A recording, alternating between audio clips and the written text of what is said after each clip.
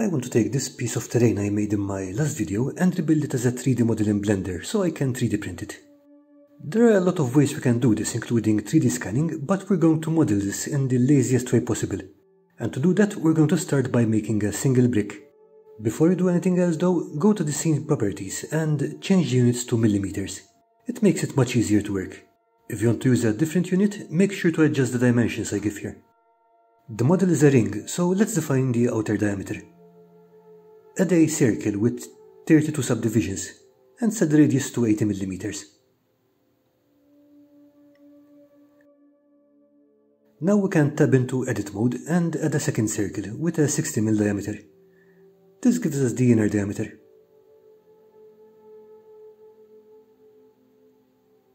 We will only need a single brick, so let's delete all the segments we don't need. When we're down to the last two, we can select them and press F to create a polygon.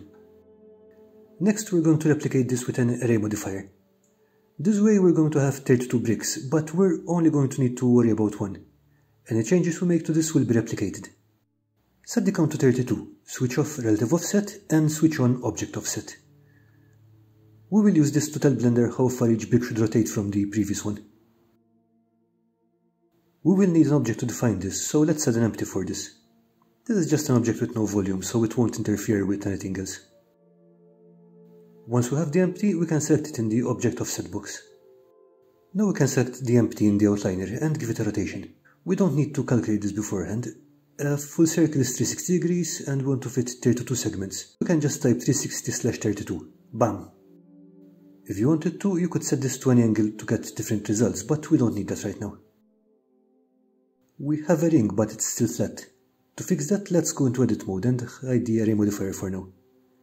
You can do that by hitting that little icon that looks like a monitor. Make sure the polygon is selected and press E for extrusion, then 10 to make it 10 mm thick. Now we have a box.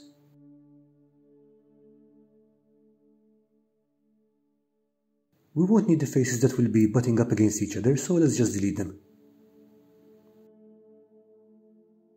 Next we'll want to add some bevels, so we'll need to add some more geometry. Press Ctrl R or Command R for the loop cut tool, type 10 and then click the box. This will slice it into 11 identical slices. We just did that to make sure that the slices on the end are the same size, but we don't need all these. Press 1 to jump to point editing, then select all the points from the third one to the 10th. Make sure you select the 10th last. We can then press M for merge and select at last. This will clean up our geometry for us. Repeat this on every side.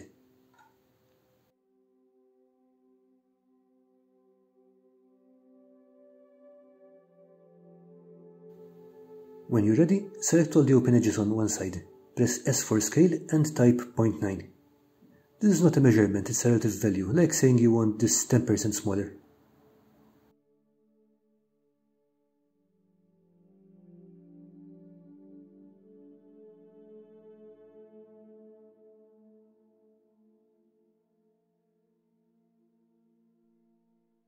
Unhide the array modifier and check out the way it looks. You can keep doing further adjustments here, and they all get replicated on all the stones in the array.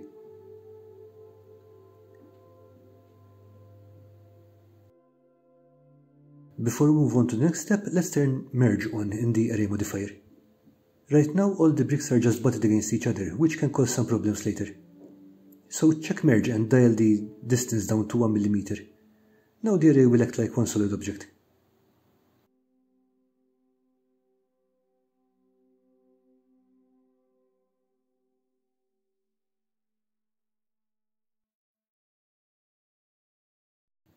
Next up, we will want to make this look a bit more stony and worn. We're going to do that with a displacement map soon, but there are two things we must do first to prepare for that. First, we'll need a subdivision modifier. Displacement maps need a lot of geometry to work with, but the first thing you will notice when we add the subdivision is that it looks like it's made of marshmallows now. No worries. Jump into edit mode and select all the edges except the open ones. Using the bevel tool, add a small bevel to the edges. Doesn't have to be too huge. Now when we unhide the subdivision surface again, it will retain its shape better.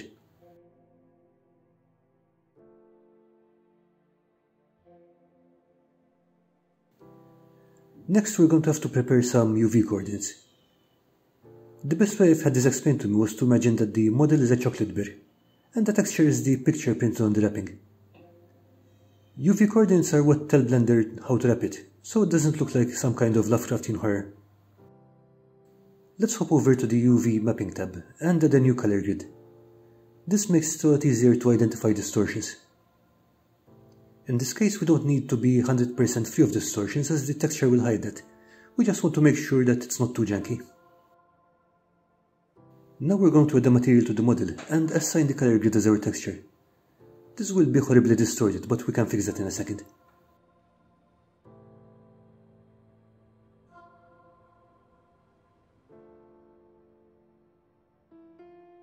Go into Edit mode, select all the edges across the brick and select Mark Scene from the Edge menu.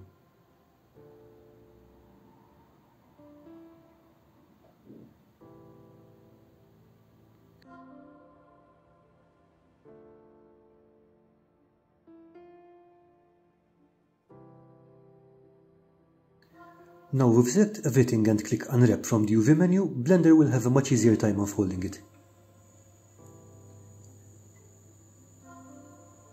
There's still some distortion as the corner pieces are preventing it from being unwrapped cleanly. Think of it as if it were a paper model. The cuts we're making are the ones we need if we want to be able to make it flat again.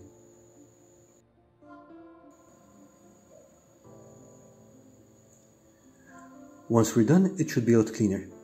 There's still some distortion when we enable the subdivisions again, but for this model we can live with it.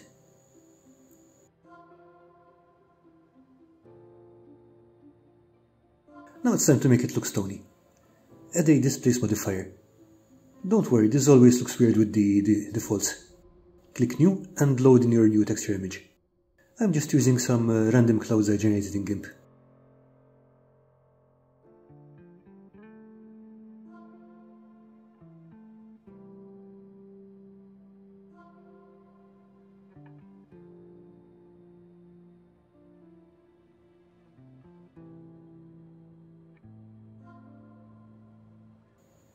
Back in the modifiers panel, turn the strength down to 0.002 and set the coordinates to UV. You should now have a nice bumpy texture.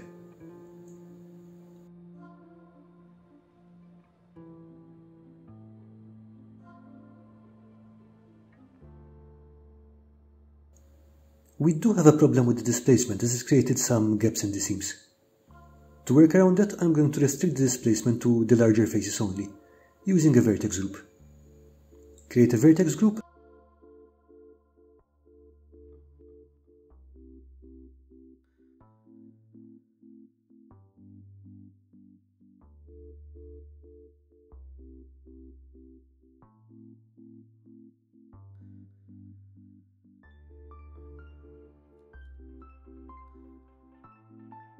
and assign it to the displacement modifier.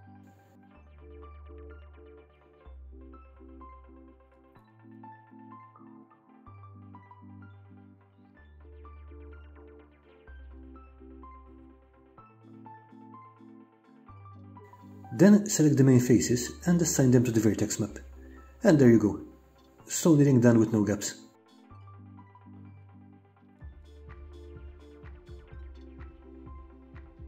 I skipped over making the inner rings because the process is exactly the same as we did for the stone ring, just without the displacement modifier. I have also created a seam all the way around the top of the face of the smaller brick. Since we want to be able to set the glyph on the face of each brick individually, we're going to apply the area modifier. Next, we're loading in our image texture with the glyphs and setting it in a new material so we can see what we're doing. We're only interested in the top faces, so we just need to scale them up a bit and position them over the glyphs. This takes a while, but it isn't complicated.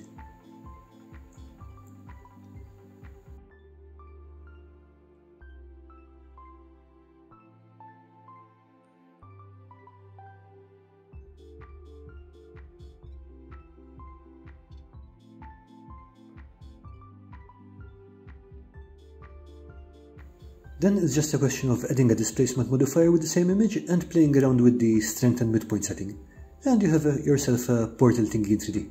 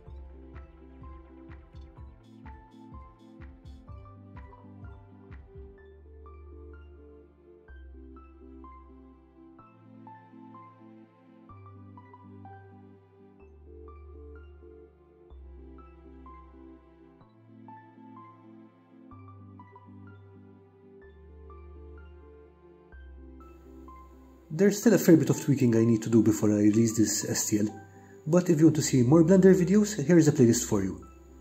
If you're more interested in manual crafting, here's another one you might like. Bye!